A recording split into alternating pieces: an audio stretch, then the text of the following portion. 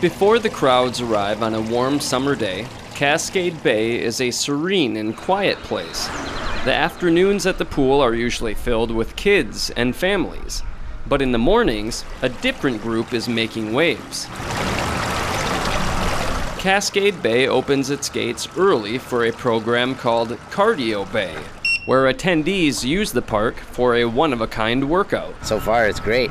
Abram Davis and his wife visit Cardio Bay early in the morning. Because we live in South Minneapolis, but it's kind of hard to do stuff before you go to work and then go to work.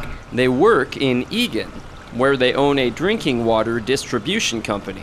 So getting a workout in at Cardio Bay is a fluid start to their day. It was cold, it felt this morning, but once you got here and you got in the water, it like warmed right up.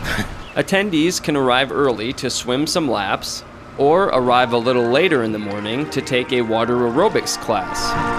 Others prefer a less strenuous activity, a walk up current in the lazy river. Some walk the river with a unique workout that they've developed. Some just strictly use the resistance of the water and whatever they're looking for in terms of rehabilitation or a workout. It really is just a unique way to use the pool.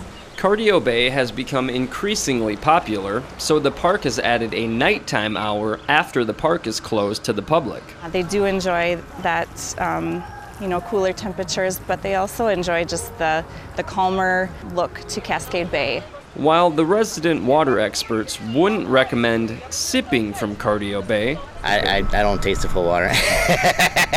getting a morning workout in appeals to the other four senses.